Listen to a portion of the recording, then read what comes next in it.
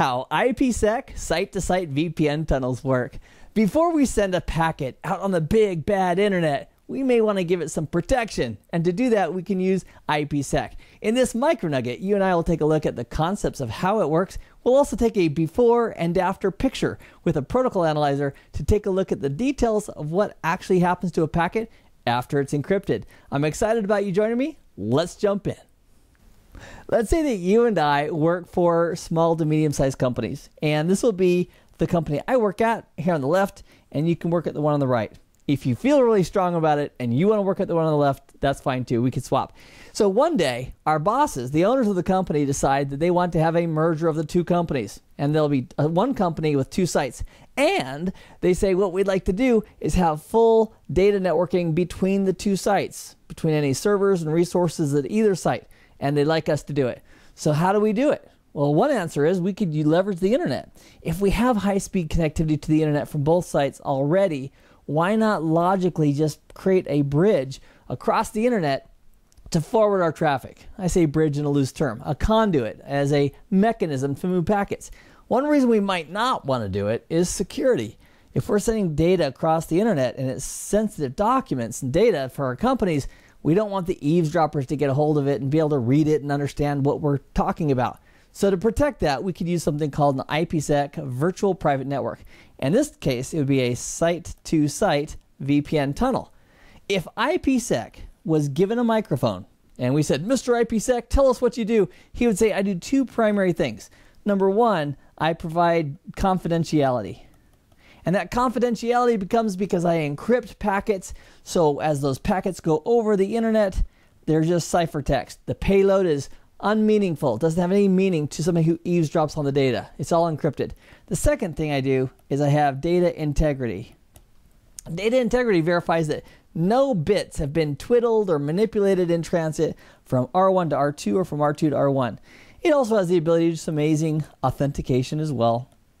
And it also just has the ability to do anti-replay support for people who are trying to play back an authentication session, for example. It won't buy into it. But the two major elements are confidentiality and integrity.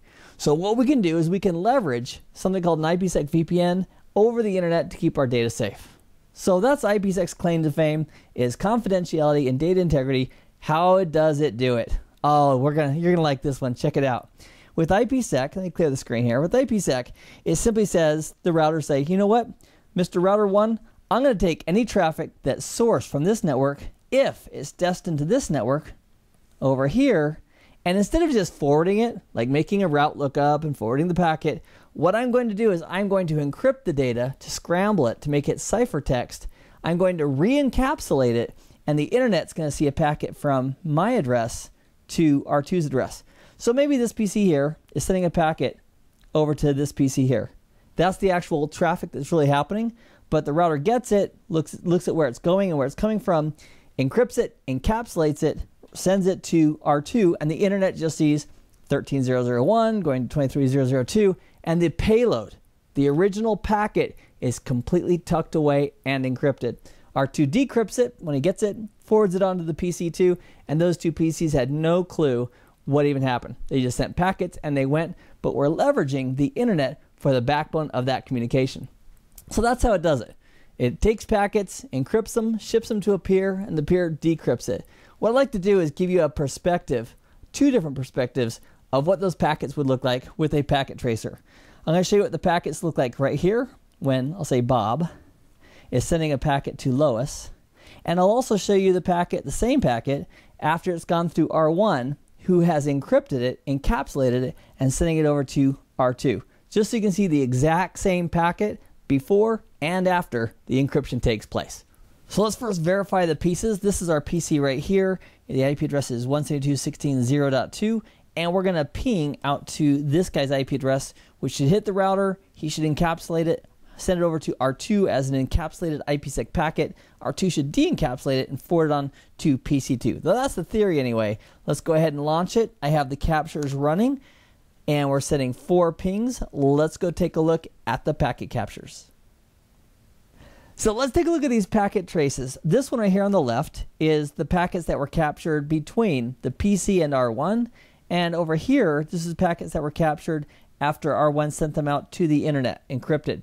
So let's just do, as an example, let's look at the very first packet. It's a ping request, it says right here, and it was sent from 172.16.02, that's this PC, destined for 192.168.0.20, that's this guy. When that packet hit this router, it said, oh my goodness, this is a packet I should encrypt from the local network to the remote network. It encrypted it, encapsulated it, and shipped it to its peer. So this is the packet the internet sees. They see a packet from 13.0.0.1, which is the outside address of R1, destined to 23.0.0.2, which is the outside address of R2. It's using ESP, which is protocol number 50 at layer 4 of the OSI reference model. And if we look at the payload, I highlighted the encapsulating security payload. That's the protocol. Look at the contents. They are all encrypted. So the original contents was a ping request from this IP address to that IP address. The original IP headers and the content, which was the ping request, plus this padding here, where a ping can verify that it has the ability to do the alphabet, all of that's hidden and it's scrambled in this content right here. So anybody looking at the packet over the internet will simply see ciphertext. R2, when he receives this packet, will appropriately decrypt it and forward it. So the packet we would see right here on this network segment would look like this right here. The layer 2 addresses would be different. We'd have a source layer 2 address of R2 and a destination layer 2 address of the PC, but everything in layer 3 and higher regarding the source and destination IP addresses, the ping request, the ICMP, and everything else would be as if encryption never happened. So the encryption is only happening over the internet. And that, my friend, is how IPsec can protect packets as they go over that dangerous little network called the internet.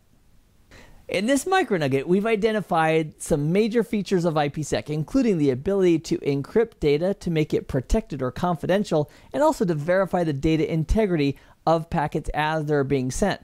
How does it do it? It's simple. A router being configured as a VPN gateway, when it receives traffic that should be encrypted, it does the encryption, it re-encapsulates it, and shoots that packet over to its VPN peer on the other side, who decrypts it. We also took a look at what the packets would look like before they're encrypted and after they're encrypted as they go over the internet. I hope this has been informative for you, and I'd like to thank you for viewing.